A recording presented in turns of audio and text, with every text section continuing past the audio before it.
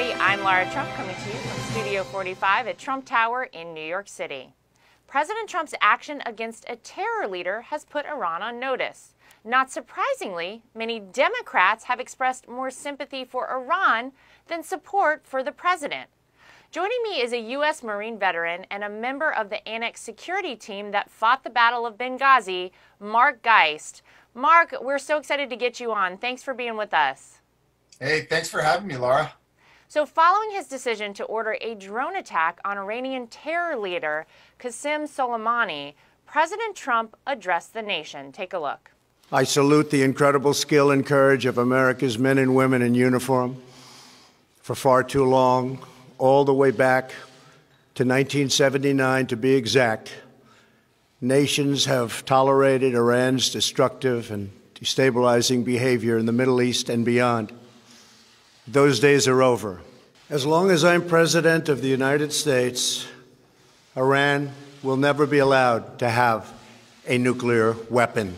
Mark, don't you think it's about time that a U.S. president finally countered Iran's reign of terror decisively? Oh, it's so overdue, it's ridiculous. I mean, the last administration's role of appeasement is just 180 degrees opposite of what we needed. And I don't think we would be in this situation had they took a stronger stance back then. Right. It's about time that somebody stood up and said enough is enough, because we've looked at like a pretty weak country for quite some time, I think, around the world, and especially to people like Iran. And I want to go to something that I know is very personal to you. You saved the lives of 25 Americans in Benghazi. I'm sure that's something that you think about all the time, that's what most people know you for. You, I'm sure more than anyone, take the president's pledge that there will be no more Benghazis really, really seriously, don't you? Well, yeah, definitely. I mean, everybody was trying to make this comparison. The left tried to come out and say this was President Trump's Benghazi. And, the only thing that was similar was that there was bad people trying to do bad things to Americans. After that, it was 100% difference. I mean, I think the president had assets en route probably within 13 seconds, and the previous administration, they couldn't even get it done in 13 hours. Yeah, well, exactly.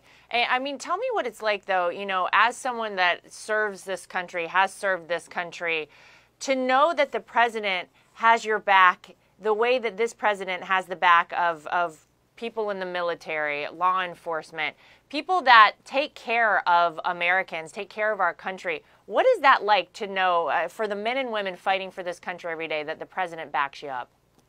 It's so important to, one, the morale and, the esprit de corps of our military service members, our law enforcement.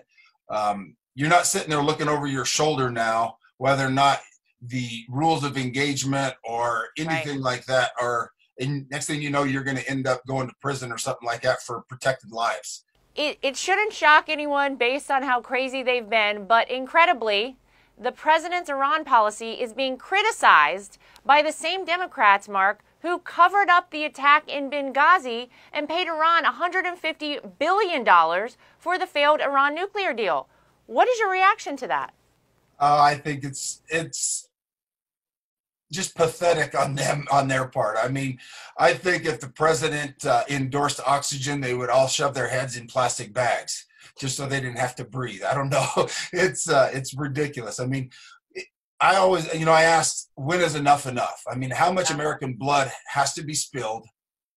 How many people have to be under threat of violence by these rogue regimes before we take action? And to them, 600, 700 Americans killed, how many thousands that have been injured by the Quds Force, by General Qasem Soleimani and all the protractors underneath him.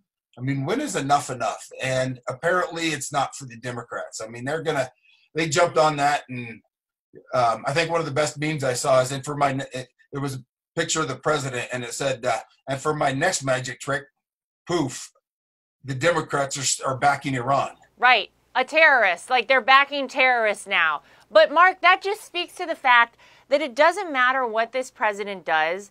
they are going to fight back against him. And it's actually a little bit funny to watch them do this stuff. I mean, truthfully, it's really sad. These are people that are supposed to be leading our country and representing the people of our country, and yet they're siding with a terrorist over the president only, Mark, because it is President Donald Trump. I mean, doesn't matter what he does, no matter how great it is for the United States, they will criticize him for it. And you saw it happen here. But I think for most people, they realize that that's happening. And I actually want to get your take on this because I have family that still serves in the military today.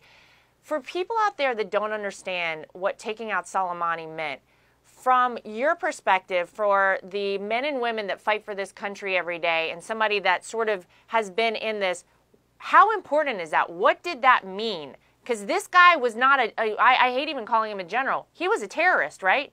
Yeah, he was. I mean, 100%. You know, I was in Iraq from 2004 to 2009, about 9 months every year from that time to that time. I saw how the escalation and how the involvement of the Quds Force, that terrorist organization, helped Sadr during the Battle of Sadr City, helped develop the EFPs, the explosive force penetrators that maimed and killed so many Americans.